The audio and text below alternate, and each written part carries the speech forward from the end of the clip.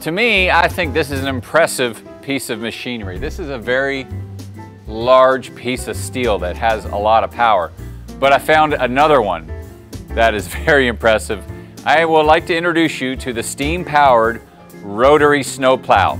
Never seen this thing before.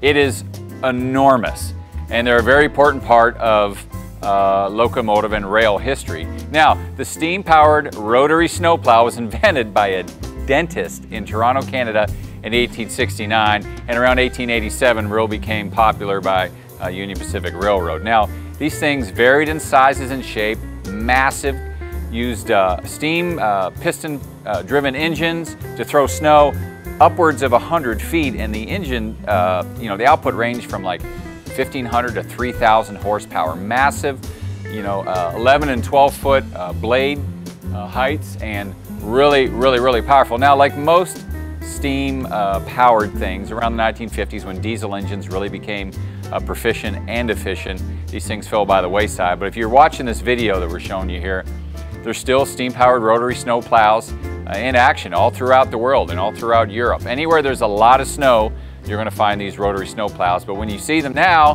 they're not blowing plumes of steam. Just remember, that's where it all started. So I had to do this for you because this video and these pictures are cool. These things are massive. I feel like I've seen them somewhere, like in a movie or something. So maybe you can go Google that and find out. And while you're out there, go see what I got for you. We got content each and every week. And in the meantime, I'm going to go get back to work and find something for you next week.